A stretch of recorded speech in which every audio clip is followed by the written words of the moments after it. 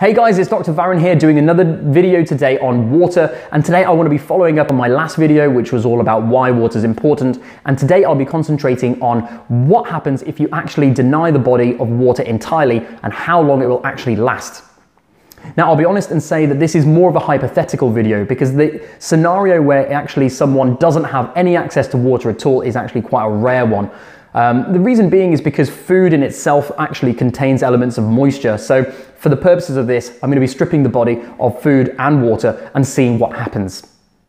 So the body can normally survive around about 7 days without having any water. But I was looking when I was doing my research for this video about what records may have been set, and I did read a story, I'm not sure if it's completely true, of a guy that survived 18 days, an Austrian guy who was thrown into prison and was forgotten about by the police, and apparently survived by licking condensation off the wall, which to be fair is genius if that's true.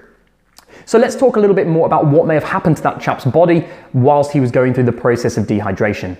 So at the beginning, when you're approaching moderate dehydration, which is when you lose about 1 or 2% of your total body fluid, things are quite comfortable. You know, your mouth is a little bit dry, your kidneys are working a little bit harder, granted, trying to conserve as much water as they can, so you're producing less wee and it's looking quite dark.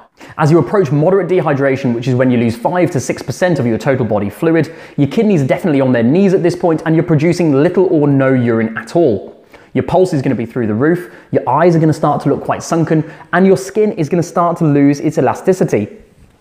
As I mentioned before, water is really important in making sure that the cells function properly, and the cells of your muscles now start to cramp up as the transferring of salts in and out of the cells starts to become massively imbalanced. As things progress from here, I'll be honest with you, things are getting quite life-threatening as they approach severe dehydration, where you lose around about 8 or 9% of your total body fluid.